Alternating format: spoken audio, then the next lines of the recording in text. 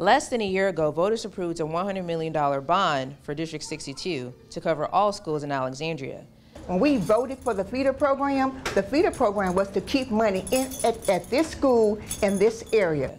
But Alma Redwine was supposed to receive those funds for renovations, signage, and equipment. But under the Better Facilities Plan, Alma Redwine is being considered for closure. And when you look at the Alma Redwine and the Horseshoe proposals, you know, we want to provide the best opportunities for our students as we possibly can. And part of that is making sure that we have the most efficient and effective use of all of our resources, including our facilities. If the plan is approved, Alma Redwine students will be rezoned to either Acadian or Martin Park elementary schools.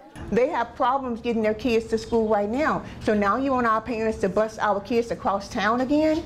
I don't think it's right. The PTO president says keeping Alma Redwine open is what's best for the students. We hope to be able to provide the answers to those questions. You know, when we see what the board's going to do and everybody has a chance to give input there, you know, it is my duty to come out and communicate with our parents, with our employees, to make sure that everybody at least understands the process that we go through with this. It will take 5 out of 9 school board members to approve of the Better Facilities Plan. Keisha Swafford, ABC 31 News, that works for you.